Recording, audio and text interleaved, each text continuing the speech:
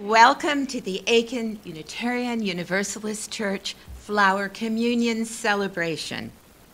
Welcome also to our friends and members who are joining us on the live YouTube stream channel. Hi, guys. Annie Dillard has written, "We are here to abet creation and to witness to it, to notice each other's beautiful faces and complex natures, so that creation need not play to an empty house." So we begin this morning with a story about flowers and faces and a song of welcome. I first met the Reverend Mary Gregolia, a beautiful UU minister and songwriter, storyteller, singer, at the General Assembly in Rochester, New York. Later, when I discovered she was ministering to the Eno River UU congregation in North Carolina, we invited her to offer a worship service to our brand new Aiken Unitarian Universalist congregation, which was then meeting in a child care center on the south side of Aiken, where it was redolent with the smells of the children's activities from the preceding week. But it was great to have a place. Mary was amazing, of course, and she told us this story. She said that she had gone through a period in her life when she felt like the walls were collapsing and she became extremely depressed. She'd lost her faith and hope, and a friend said, "I have a beautiful cabin out in the mountains. You go, you spend the winter there. All I ask of you is that every day you walk down and check the mail. There's a 2-mile walk down to the mailbox." And she said yes. She brought her guitar and her paper and her heart and soul and went to this cabin in the woods. And each morning she would walk, sometimes through mud, sometimes through snow, sometimes through ice, sometimes through blah, sometimes through sunshine, down to the mailbox to retrieve the mail. And this went on for several months. And one morning, about halfway there, all of a sudden, in front of her face was a flower. It was like that flower had been watching her back and forth and decided, now is the time to announce myself. She looked at that flower and she said, "Oh, yes." And then she said, "Oh, that's about me." So she said to the flower, "Thank you." And then she said, "That's still about me." So she said, "Hello." And being a singer-songwriter, she made up a song about it. And we're going to use this song to greet each other this morning. We're going to sing it through at least 5 times, more if it feels right. And I would like you to look at the flower person next to you, absorb their beautiful face and complex nature, and sing this song to them. And do this several times to the folks surrounding you so that everybody feels welcome. So the song goes like this.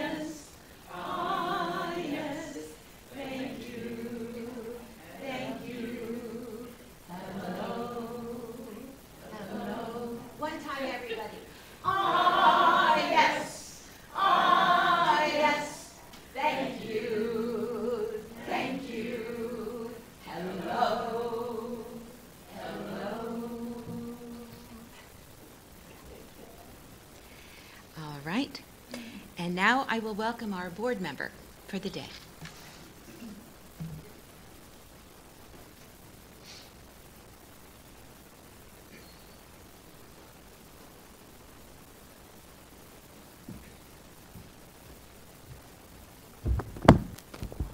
For all the faces I couldn't see, ah yes, ah yes. Thank you, thank you. Hello, hello. Morning, I'm Bill Robinson, member of the Board of Trustees of Aiken Unitarian Universalist Church. where everyone is welcome to join us in support of spiritual growth, ethical living, and an open-minded exploration of religion. I know I've seen a few new faces this morning, so I don't know if you folks are here for the first time or not, but if you'd like to tell us who you are, we'd like to extend you a welcome. Nobody wants to speak. Well, you're welcome anyway. You're returning. Okay. Well, I hadn't seen you before, but yes. Oh. And I can tell you that Diane and Nina drove in from Bamberg to come Good. this morning with their beautiful children. Excellent. Welcome, folks. No, Oh, you're fine. Oh, you brought a baby. You can come anytime with the baby. Yeah, you're fine. We were just talking about you, but we're glad you're here now.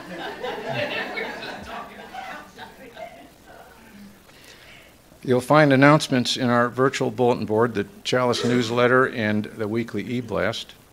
And there are also many Zoom opportunities for small group gatherings, sharing, and connections. Are there any flash announcements this morning?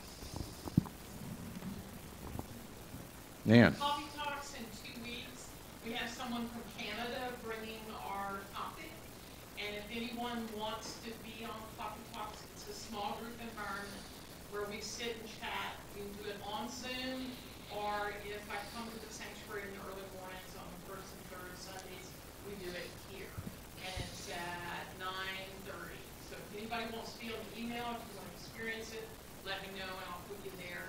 And it's much fun. Diane did it today, and it was on gaming, which was really different conversation. Thank you, Nan. Anybody else? Yes, Mary. May 15th is the General Assembly. In fact, maybe you ought to come up. I'm not sure. Nan, I don't know if everybody... Coffee Talks in 2 weeks, and a lot of other words. Hi. May 15th is our annual General Assembly meeting. And membership committee is planning on doing a potluck before, during the meeting. And we should sure use some help. We'd like you to see Mary C. in the back. You can see me. What we need is a potluck entree. That would be great. We also need a dessert. So those people who love desserts, let us know you're going to bring a dessert. We'd love some salad sides. That would be wonderful. Just anything that you would, and if you're not a cook, don't want to be a cook, don't plan to be a cook, bring iced tea, something like that, okay? So again, May 15th, we're going to have a good time during the meeting, but we certainly could use your help, okay? Thank you. And I have one too. We have a great celebration in the history of this congregation coming up on May 28th. We are formally installing our beloved minister, and so the choir has to practice. So we're doing that at 9:15 next week and in 2 weeks after that, so that we can get ready for the anthems and glorious music we want to give to her as a gift. Reverend Deborah Guthrie Joyce. And so there are no auditions for choir. If you like to sing, if you like to hear people laugh, please join us. We'd love to have you. Thank you. I've got two things as well. I got a notice from Security Federal on their website that they're experiencing a lot of fraudulent PayPal transactions, and wanted everyone to be cautious if you use PayPal. And I know a number of folks contribute to the church here via that payment method. So their advice is to check your account frequently, and if there are any fraudulent transactions, why, get a hold of whoever your financial carrier is. Also, I'm happy to give you an update on the pledge drive. The pledge drive doesn't actually end technically until tonight, but as of this morning, we have $112,000 pledged for next year.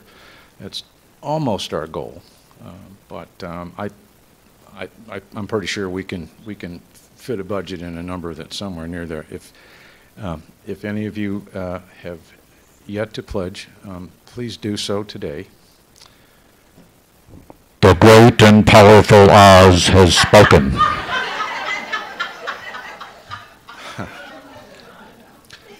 Finally, if you would mute your phones and disconnect from the Wi-Fi here so that our broadcast bandwidth is better.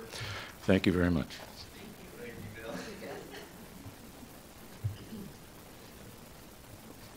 For those of you who may have been surprised by that brilliant impersonation, the theme for our pledge drive has been The Wizard of Oz and following the yellow brick road and so forth. Thank you, Bill. He doesn't do that kind of thing all the time. Well, but he picks his moments. He does.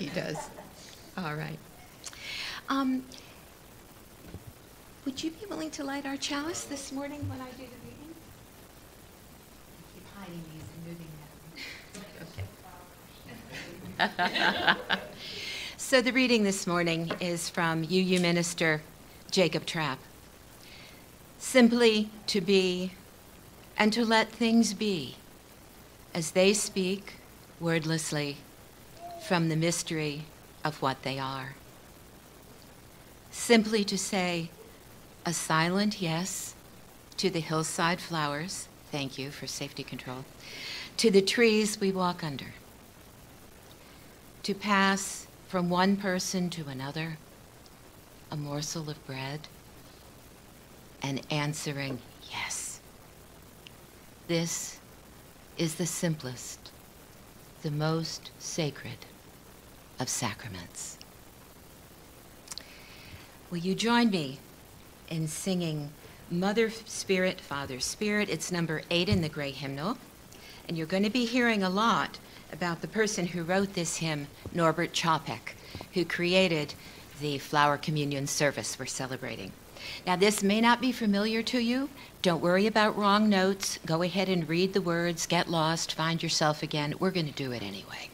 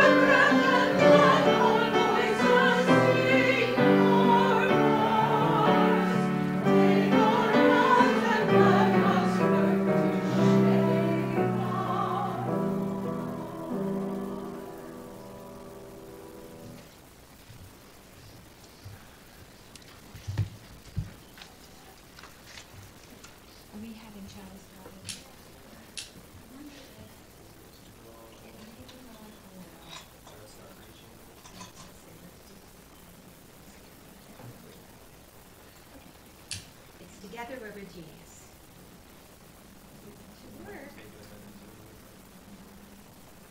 So one thing I didn't do this morning. This is why we need members on worship committee to fill the chalice around. There we go. Thank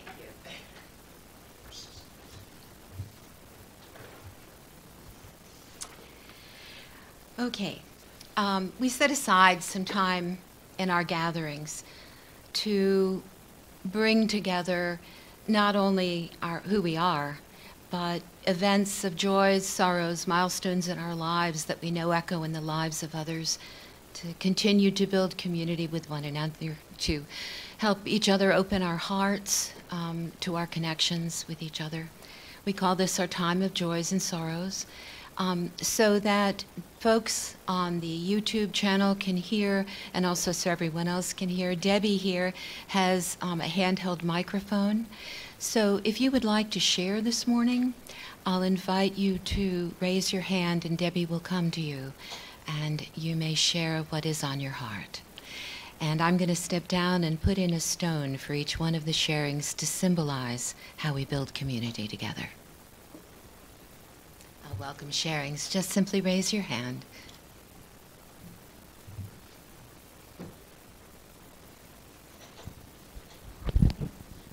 A stone of healing for my wife. She's got kidney stones that she's trying to pass, so she's not feeling very good today. For Miranda. They all know that. Thank you. Thank you, Mom. Yes, Melissa. I'm sorry. Was there someone over there? I was looking over in this direction. We haven't got this down yet. We've been gone for quite a while, so we are very glad to be back and see all you guys. But I just wanted to let you know that Tuesday I will finally graduate at 7 p.m. at the USC Convocation Center.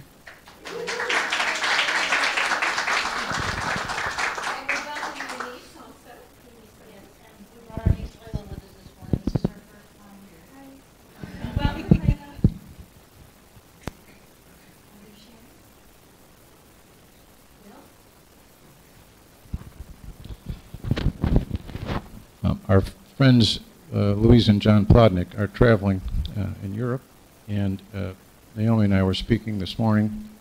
I'm not sure exactly what the significance of Prague is, but they are in Prague. Okay, you will find out. Thank you very Yeah, much. so stay tuned. Prague and Czech Republic.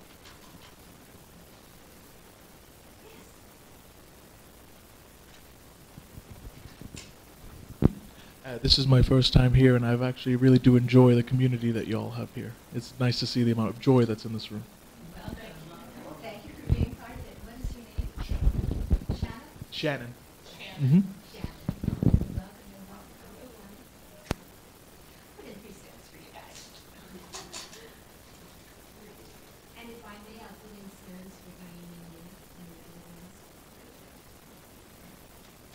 For your first visit. Are there other sharings as well? And I'll place a stone for the joys and sorrows that await us in the coming week. And please enjoy and connection with this community that you do with whatever you face. I'll place a stone for the unspoken joys and sorrows that remain in our hearts, unexpressed, perhaps unformed. And finally, as our beloved minister Deborah likes to do, I'm going to put in some stones for those who are seeking a community like ours. They're on their way here.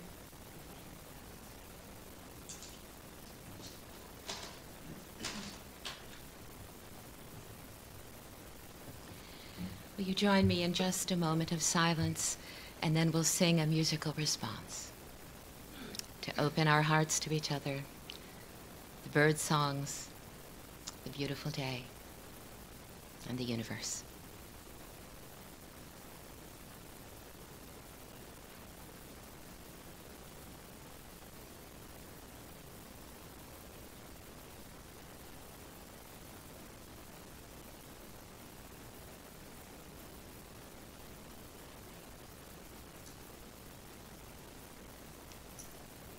Thank you.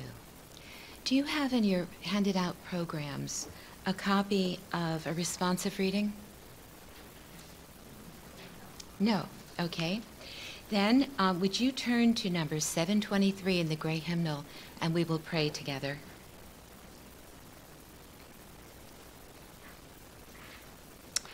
And I will read a statement, and then I'll ask you to read the next one, and then I'll read a statement, and I'll ask you to read the next one, and we'll read the final part together.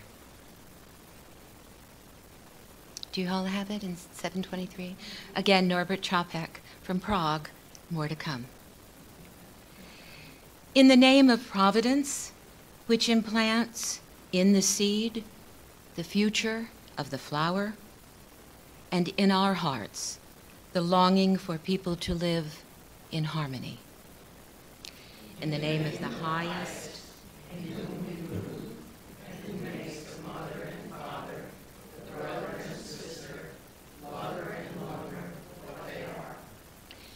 in the name of sages and great religious leaders who sacrificed their lives to hasten the coming of the age of mutual respect.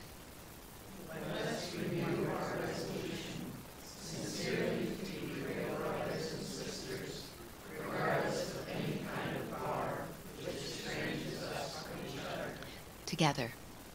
In this holy resolve, may we be strengthened, knowing we are God's family, that one spirit, the spirit of love, unites us, and endeavor for a more perfect and more joyful life. Amen. And in that spirit, if you'll turn in your gray hymnal, you can stay seated for this one, to hymn number 396 from Mary Gregolia. I'll ask David, our magnificent pianist, to play it through once. If you feel moved to make a round out of it, go ahead and make a round out of it. This is a Unitarian Universalist church, and you are to go where your conscience leads you. 396. I know this rose will open. We'll sing it through 3 times.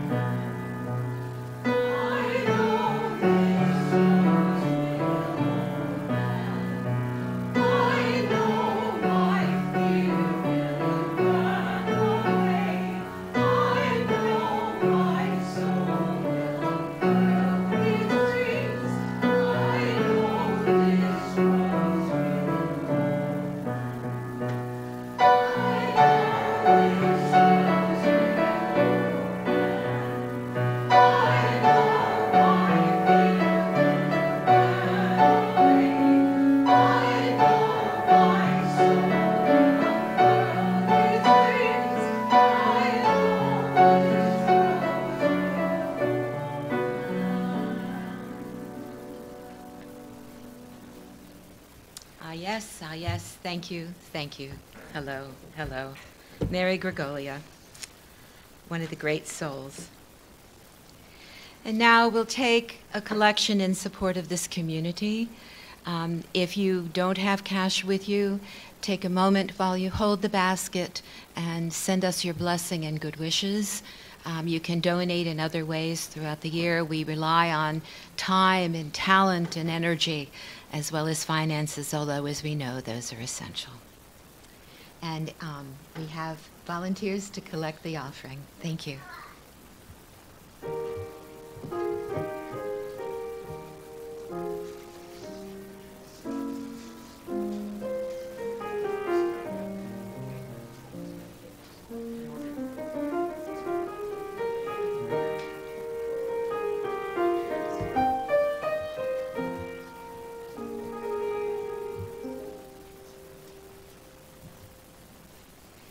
What is given in joy and trust and generosity, we receive with love and gratitude.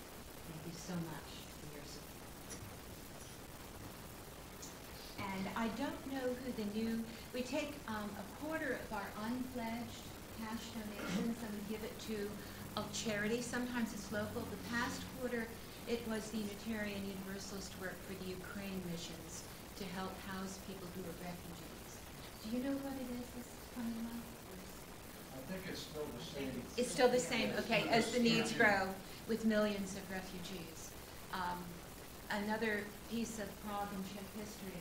At one time, Czechoslovakia and the Ukraine were one country.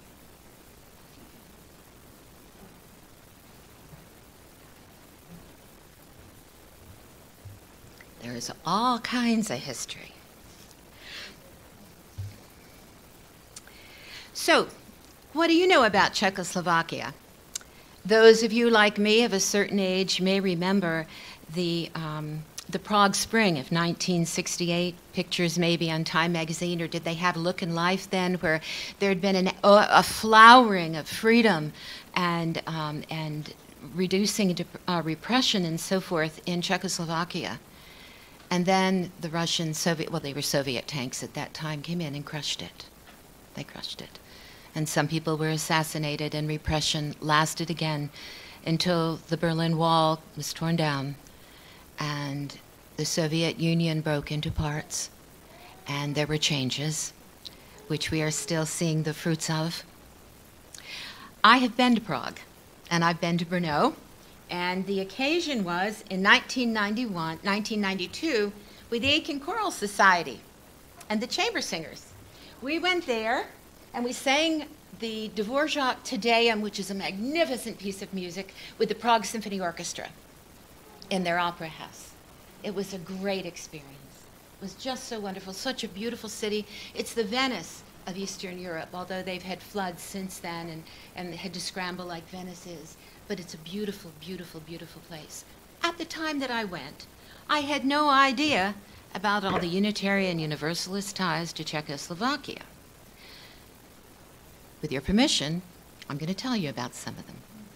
And they include our flower communion. Put on my glasses here. So the distance from Prague, the capital of what's now the Czech Republic, then was Czechoslovakia, to Kyiv, the capital of Ukraine, is about 850 miles. That's roughly the distance from New York to Atlanta. Think about that. And the distance from Kyiv to Transylvania, to the city of Torda, where our first and only Unitarian king, John Sigismund, offered the first recorded religious freedom decree in Europe in the 1500s.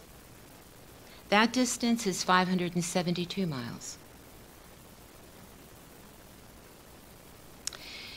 That Transylvanian kingdom was surrounded by political religious pressure. There was a huge force from the Catholic armies that were coming in. There were Eastern Orthodox people who were clamoring for their religion to be acknowledged. There was the Protestant Reformation happening, Jan Hus and others coming through, continuing Martin Luther's call for more religious freedom in some ways. But the ally that preserved that Transylvanian kingdom and allowed for religious freedom was the Muslim Ottoman Empire, a radically Unitarian faith, one God undivided. So this part of the world has seen historically many religious struggles, as well as political struggles, as well as wars and persecutions. And it's one of the birthplaces of our Unitarian Universalist faith. Here's another special Czech connection. Thomas Masaryk, the founder and first president of the new Republic of Czechoslovakia, before it was Czechoslovakia, before it was a republic, when it was part of the Austro-Hungary Empire, but was longing for its own space and existence, traveled to the United States to meet with President Woodrow Wilson to lobby for the formal creation of Czechoslovakia as part of the League of Nations Charter of 14 Principles, and they were one of the 14 principles. His wife, whom he had met while she was studying music in Leipzig, Charlotte Garriga, her family is a member of the Brooklyn Unitarian Church to this day. Norbert Capek, about whom in a few more minutes, also worked with Masaryk to establish Czechoslovakia as a separate nation with free religious worship as a part of it. And both of them worked together to found what we now know as the IARF, the International Association for Religious Freedom, which is our united faith project for every liberal wing of every religious tradition that is. We have Buddhists from Japan, we have Catholics who were involved in Reformation, we have people from many Protestant faiths, from Hindu faiths, and so forth. The idea is freedom and progress. The IARF, they both worked for that. So, with that background, I'm going to turn to some history and ask your indulgence. Those of you who are not history fans, you may sing a song in your head or look at the flowers or whatever, because I think this is important. First, this day in Unitarian Universalist history is a thing. There's actually a book. And on this day, among other things, May 1st, which is also traditionally celebrated as a spring flower day, right? The Humanist Association's manifesto was published in 1933, signed by 36 prominent thinkers, among them scientists, philosophers, and academics, including 7 Unitarian ministers and 1 Universalist minister. The manifesto affirmed 14 points of religious humanism and became a rallying cry for liberal religious thinkers. That's something to look up. In 1863, on this day, Mary Moody Emerson died in Concord, Massachusetts at the age of 88. She was the aunt of Ralph Waldo Emerson and is credited for being a huge influence on him. One of the founders of Transcendentalism and at one time a Unitarian minister. On the same day, in 1503, Caelus Secundus Curio was born in Piedmont, Italy, to a distinguished family, studied for the Catholic priesthood, however became influenced by Martin Luther, and became persecuted for his challenges to the Trinitarian faith of the times, was arrested by the Inquisition 3 times, continued to escape, organized relief for civilian war victims of the Spanish siege of Milan, another one of our heroes. And in 1555 in Poland, the first synod of the Reformed Church in Poland opened at Pinkstau. The minor Reformed Church was Socinian in its doctrine, another one of the free faiths, basically Unitarian, basically arguing for conscience of each individual person and a focus on community and justice in this lived world and working together to make things better, a paradise on the earth. So, now to Norbert Fabian Capek, born June 3rd, 1870, died October 12th, 1942. He is the founder of the Flower Communion and so many other things, and a model for us today and for people also in Eastern Europe, I believe. I'm going to read excerpts from his entry in the Bibliography Library of Unitarian Universalists, which you can find online. Yes, it is a thing. A bibliography library, and there are hundreds and hundreds and hundreds of entries. We have fabulous people. We had one person ask us early on in the life of this congregation, why are you always talking about Unitarian Universalists, right? Well, we don't talk a lot about dogma, right? And so we often try to remember to talk about our 7 principles as well as living them. But we are a faith made by people who dedicated their lives to the principles that we honor, to the ethics that we try to live, to the moral recreation of our communities so that people can breathe and have enough to eat and roofs over their heads and medicine and peace. So these are our peeps, and this library is full of them. I encourage you to look. So, Norbert Fabian Capek, a Czechoslovak minister of extraordinary ability, after spending a few years in the United States, returned in 1921, this is after World War I now, to his native country to found and build in Prague, Czechoslovakia, what soon became the largest Unitarian church in the world. 3,200 members. It got so big they had to buy a palace that covered 2 city blocks to house all of their programs. He established a vigorous new Unitarian movement across Eastern Europe. He was born in Bohemia, in a small village, the only son of peasant folk. But his father, who was a tailor, was also a religious agnostic, a freethinker. His mother was a devout Catholic. He was a very idealistic child, and at 10, he became an acolyte in St. Martin's Catholic Church, but became disillusioned by cynicism, as he saw it. That probably wouldn't have been his 10-year-old word. And the behavior of the priest toward the parishioners. He had this urge for justice and equality. So at age 18, he resigned from the Roman Catholic Church and was baptized a Baptist, which was an active movement. The Anabaptists had their roots in the Brethren movements that became the Mennonites and the Moravians from that part of the world also. He became an apprentice to his uncle, also a tailor, in Vienna, and that shop supplied the House of Habsburg, so he had touch with the royals of the Austria-Hungary Empire. A chance encounter had led to his introduction to the Baptist way in religion, but he entered it with his whole heart and soon became a Bible distributor and a Baptist evangelist in Saxony and Moravia. He founded 12 churches stretching from Ukraine to Budapest. While in Moravia, he edited several journals, one of which had a circulation of 80,000 at that time. But slowly, Capek's faith became more liberal, and then he started doing research in the Moravian Library's archives at Brno, not too far from Prague, about 30 miles.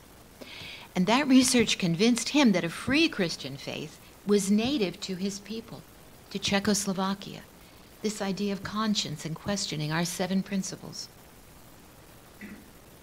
Though its history was buried and forgotten, free Christianity had been very widely practiced for centuries before the coming of Roman Catholic missionaries and subsequent state-enforced Catholicism. In 1903, Capek wrote Fragments from the History of Persecuted Christians, and in that paper he documented what he considered the Bohemian Moravian roots of the free faith that he himself was struggling to articulate. Some of you have been there, right? Struggling to articulate what it is that's true for you in the face of being told other things.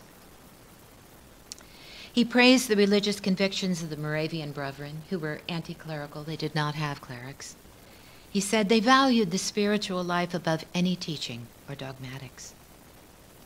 Years later, in a 1921 letter to the president of the American Unitarian Association, Capek described this paper as, quote, out-and-out Unitarian in conception and purpose. He had found a name. He had found a name for what he had come to believe. It was, in essence, the platform upon which he proposed to start a new religious movement in Bohemia, which is part of Czechoslovakia, though he'd written it nearly 20 years earlier. Things take a while to bloom, like flowers from roots. As I said before, he played an important part in the founding of the International Religious Organization, now the International Association for Religious Freedom, the IARF, which was founded in the 1900s by Unitarians. At the 1910 Berlin IARF Congress, this was before World War I, Tomáš Garrigue Masaryk, who later became, as I said, the first president of Czechoslovakia, was the one who introduced Norbert Capek to the officers of the American Unitarian Association. Things weave together in amazing ways. He also then attended IARF congresses, need a drink here in a minute, in London, Copenhagen, Boston, and Oxford. And he pushed the IARF to be more ambitious in organizing and recruiting than they were inclined to be. He was an evangelist. As the editor of various journals, he became quite outspoken in his criticisms of clerics. These criticisms caused the government to threaten him, and he was forced in 1914 to leave Bohemia, to leave Czechoslovakia. So he accepted a call to serve a Baptist church in New York City. And after a year in Manhattan, he moved to a larger congregation in Newark, New Jersey. But as he again continued his struggles in 1919, just after World War I ended, he left that ministry. He said, I just cannot be a Baptist anymore, even in compromise. Something wasn't working. The fire of new desires, new worlds is burning inside of me. And again, I think some of you have felt that fire in your soul.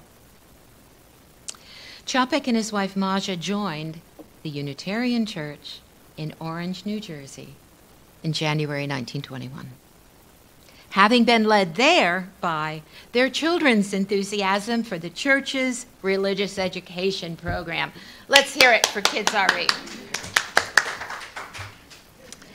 Now, he'd worked really hard during World War I to campaign to win U.S. public and governmental support for the independence of Czechoslovakia, just like Thomas Masaryk. And so, in 1921, with the establishment of Czechoslovakia, the family returned to their newly independent country home. They left their daughter Mila in the U.S., where she married a Czech-American businessman.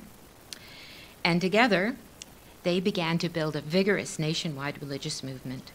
In just 20 years, which is the length of time this church has been meeting in this building,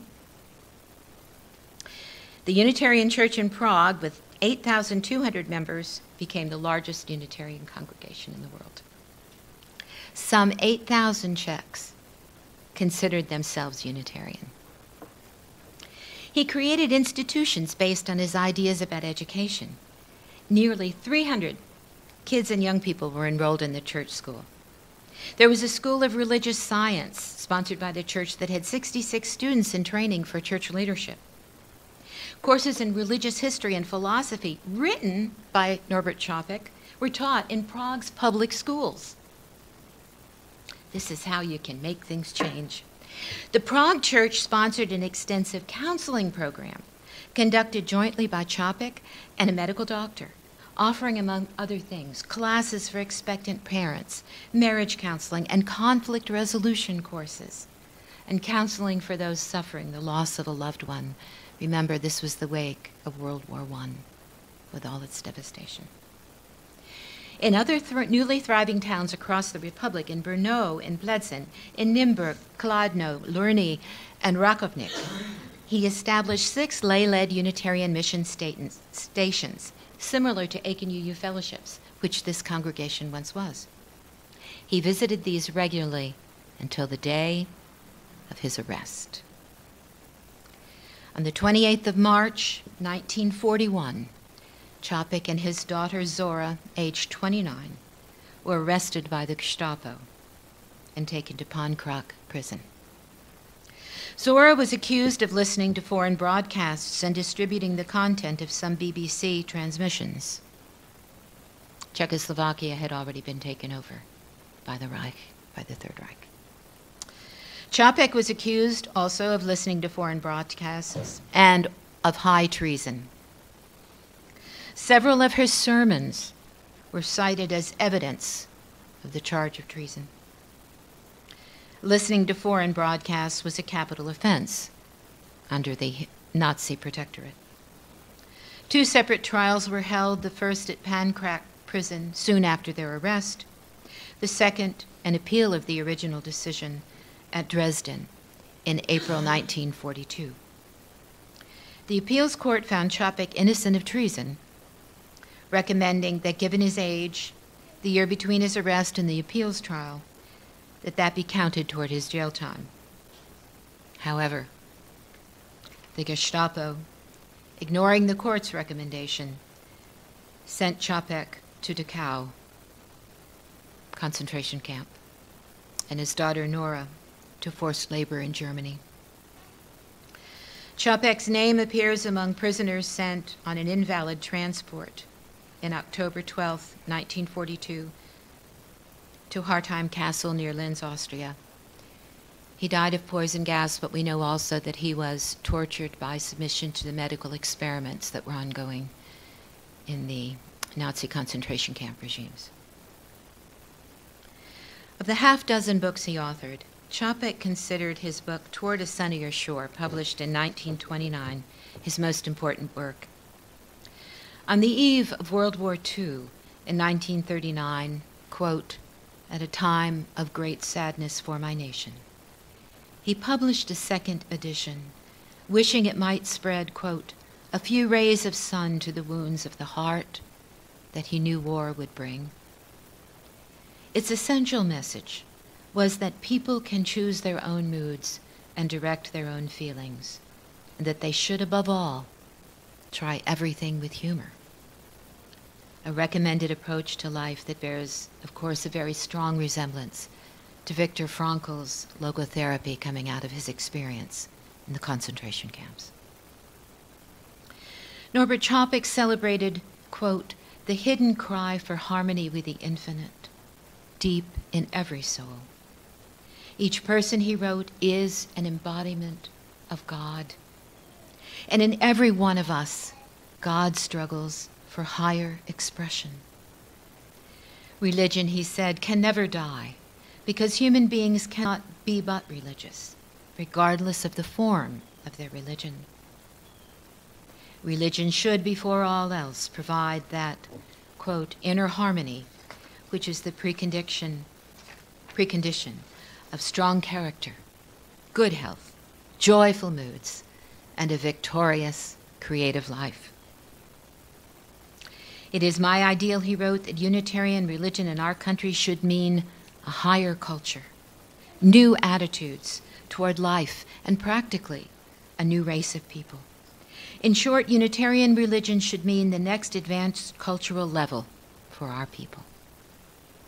The Church's task, he felt, must be to place truth above any tradition, spirit above any scripture, freedom above any outside authority, and progress above all reaction. He defined religious education as an endeavor to awaken the inner forces of the child, to teach how to organize, harmonize, and adapt to the ever-changing influences which come from outside. His was a sun-drenched, pre-Holocaust faith, in the words of the biography, one that sustained thousands of his compatriots during the darkness of Nazi occupation in Czechoslovakia, 1939 to 1945. His faith enabled him to endure his own martyrdom with an equanimity and heroism confirmed by survivors who knew him in the concentration camp at Dachau. Small of stature, barely over 5 feet, Capek was nonetheless acclaimed as one of the nation's leading orators. He wrote more than 90 hymns, often composing the music as well as the verses. We're singing several today. The flower communion is a ceremony he invented. In 1923, the church in Prague, which was beginning, and was then meeting in a building called Unitaria, which still has the marble word Unitaria over it in Prague. It was non-clerical. People came and they talked, very much like coffee talks. They didn't really sing. There wasn't a formal message at that time. It was an ingathering of community. And some people from the Roman Catholic faith said, we need more liturgy. And some people from the Protestant faith said, yes, but if you're going to do communion, everybody gets to participate. And other seekers had their opinions, and these other people had their opinions, and finally he said, I don't know how to say this in Czechoslovakian. It would be "niet" in Russian. He said, we're going to do something different. And so he created the flower of communion. He asked his people to each bring with them to the next church service a flower that had spoken to them. And these were put in one large vase, and the vase was like, it had to be like as big as almost the front 4 rows of chairs, because we have pictures of them. They are huge, these flowers.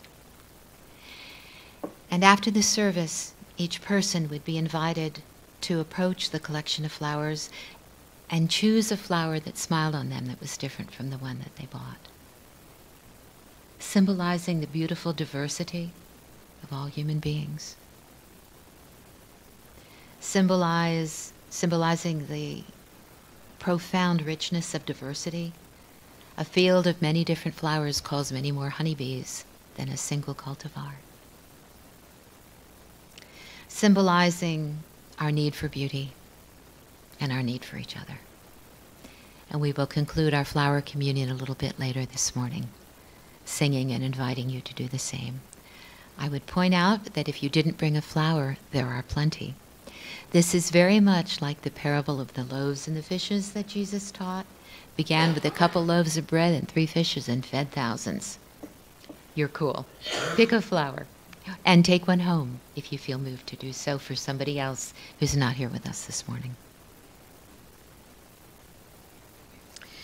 So let us consecrate the flowers here. Let us bless them together. Would you read this consecration with me? It's number 724 in the hymnal. Again, it was written by Norbert Capek. 724.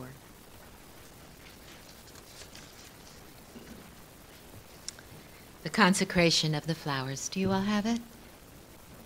Okay. Infinite Spirit of life, we ask thy blessing on these shy messengers of fellowship and love. May they remind us, amid diversities of knowledge and of gifts, to be one in desire and affection and devotion to thy holy will. May they also remind us of the value of comradeship, of doing and sharing alike. May we cherish friendship as one of thy most precious gifts. May we not let awareness of another's talents discourage us or sully our relationship, but may we realize that whatever we can do, great or small, the efforts of all of us are needed to do thy work in this world. Thank you.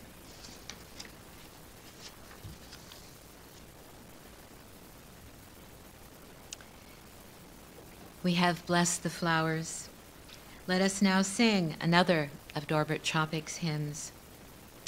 Number 78, Color and Fragrance. Again, it has kind of a Czech-sounding melody. Don't let that worry you. Sing what you can, enjoy it, and there are no wrong notes. Color and Fragrance.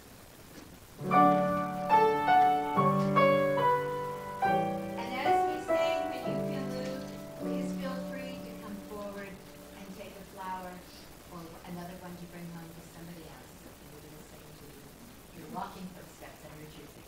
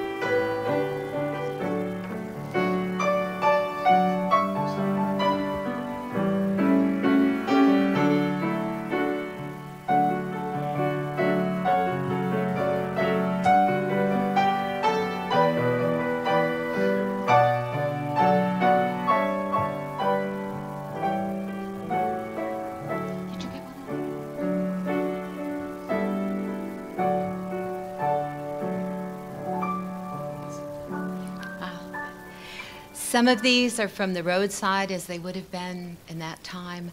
Some are from gardens, and we still have more. So take more home if you would like at the end of the service. Thank you all for your giving. We extinguish our chalice with reading number 456 in the back of the hymnal. Would you be willing to extinguish it too? Let's see. You may need to blow it out if the little thing is there. Okay. This is our traditional closing. We extinguish this flame, but not the light of truth, the warmth of community, or the fire of commitment. These we carry in our hearts until we are together again. And I'm going to read a benediction from hymn number 28, also a hymn from Norbert Capek. You may wish to read along. It seems so appropriate in this time of knowing what is going on in Ukraine and other places around the world, in Yemen, in Syria, in the Congo, everywhere where people are struggling, where people are frightened, where people are in need. He wrote this while he was in Dachau, and it was smuggled out and saved. View the starry realm of heaven, shining distant empires sing. Sky song of celestial children turns each winter into spring, turns each winter into spring. Great you are, beyond conception, God of gods and God of stars. My soul soars with your perception. I escape from prison bars. I escape from prison bars. You, the one within all forming in my heart and mind and breath. You, my guide through hate's fierce storming. Courage in both life and death. Courage in both life and death. Life is yours. In you I grow tall. Seed will come to fruit, I know. Trust that after winter's snowfall, walls will melt and truth will flow. Walls will melt and truth will flow. Amen and blessed be. Go in peace, return in love. Linger, if you will, for community, for conversation, for wonderful refreshments. Thank you for coming. And please come again soon. Bring friends. Let's have 1,000 people in Aiken. Take care.